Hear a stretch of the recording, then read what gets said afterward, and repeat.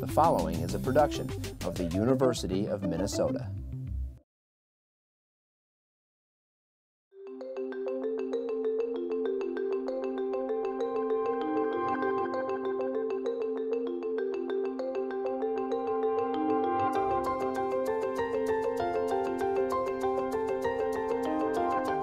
Hi, I'm Lori McGinnis, Director of the Center for Transportation Studies at the University of Minnesota. It's that time of year again. We've brought you together to share our stories of successful innovation from the past year. The innovation process is a complex one. It's rarely a straight line from when a piece of new knowledge is created to when it's moved into practice. But at CTS, we've been able to be so successful at putting innovative ideas to work, largely because of our partnerships. Thank you to all of you. Now, let's hear about some of those successful stories where CTS fueled transportation innovation to provide real-world solutions.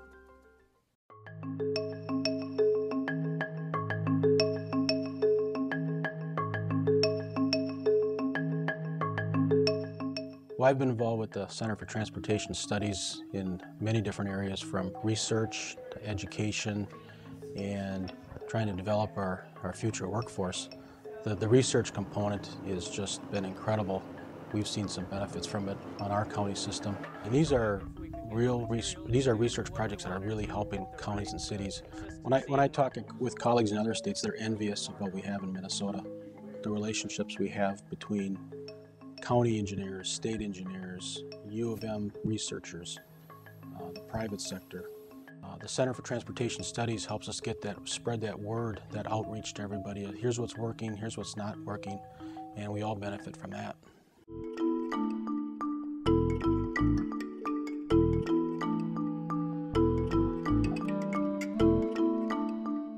Since teenagers are overrepresented among drivers who die in fatal crashes, we've decided to focus on that particular driver population. What we've done is take advantage of the very cell phone that has been a problem as far as distractions are concerned and use that device as a means of communicating to the teenager what the local speed limits are. And if they don't pay attention, and they keep speeding, we basically warn them that we're going to text message their parents.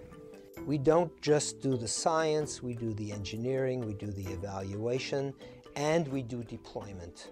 And there are not too many universities that actually take the device, the concept, and deploy it on the road, in the vehicle, and evaluate it. And that's rather unique about our particular environment here.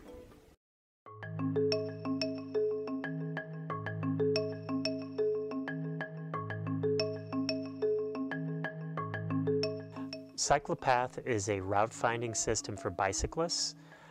So if you want to see what bicycle trails are available in the Twin Cities metro area, you can come to Cyclopath. The real hallmarks of Cyclopath are personalized routing. We will create a route for you that matches your preferences based on what you've told us about what you like and dislike. And then a geographic wiki. The end users can supply a bunch of knowledge about bicycling, including editing the map itself. The Center for Transportation Studies has funded us to add what's called multimodal routing capabilities.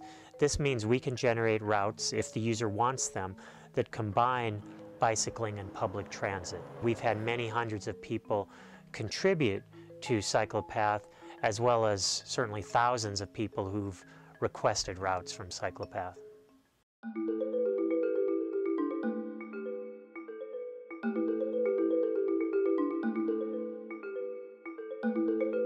What we see happening on these roadsides that don't have cell tolerant grasses is public agencies are continually spending money to redo their initial project, and that's where there could not only some environmental benefits, but also quite a bit of money can be saved by some of these municipalities, local governments. What we decided we could do is to test a wide variety of grasses on roadsides in Minnesota and see which ones really were salt tolerant. So we're already getting results that are being utilized by sod growers.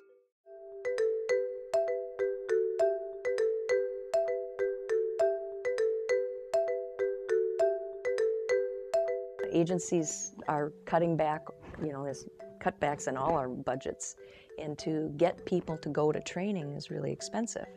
And so if we can send the training to them, I think it's going to be really helpful. I think most agencies would have computers for people to be able to sit down and take this online program.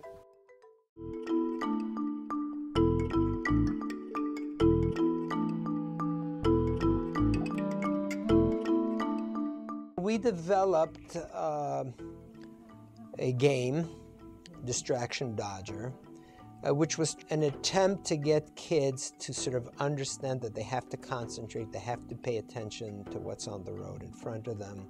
So there's a whole variety of goals that the driver is trying to achieve, to attain.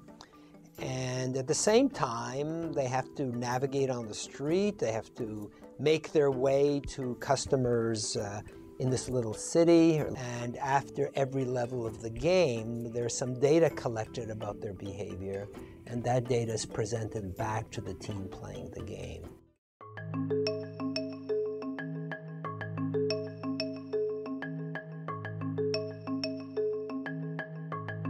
My research focused on the impact of land use planning and transportation planning on public health and social equity issues.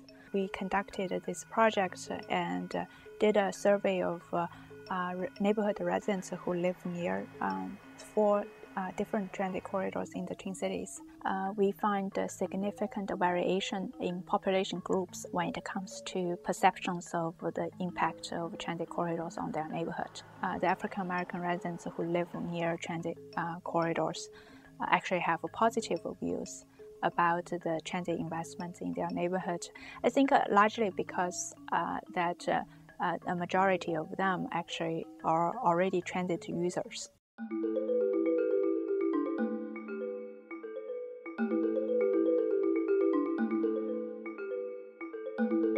The mileage-based user fee group, that was again about 24 people from across the state of Minnesota, and some elected officials, some former elected officials, and then people from industry. And we were tasked with looking at whether there could be, at some future time, the use of a mileage-based user fee in Minnesota as a supplement to or replacement for the gas tax. And so we went through a fairly exhaustive, I'd say 6-month process of looking at all the issues that are peculiar to mileage-based user fees and came up with some recommendations for the Commissioner of Transportation.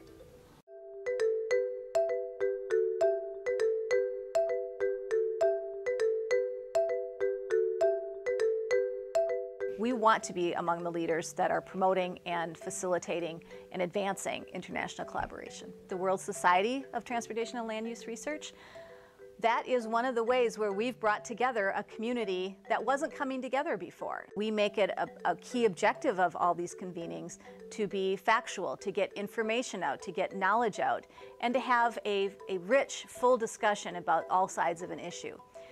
That is really valuable and I think very satisfying when we are able to do that successfully. We've got the expertise of a researcher and an expert at the university, as well as the practical understanding of a problem from our practitioners and users out in the field. And CTS is unique in how we bring those people together, and that's how we contribute in great ways to the innovation process.